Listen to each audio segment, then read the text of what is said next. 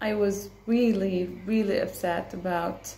the match of Senegal and also of Japan, and especially Japan, maybe because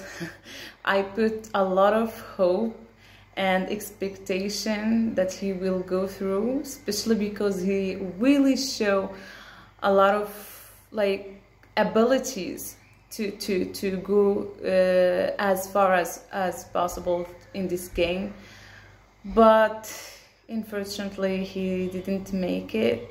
And so I hope tomorrow will be great for the Moroccan team, especially because Ania won.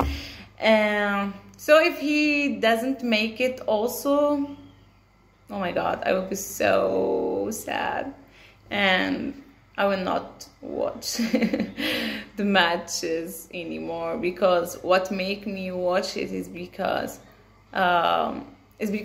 I know that our national team is there beside a lot of African teams, Arab teams, and also like Asian teams, really. So I hope he can win Spain.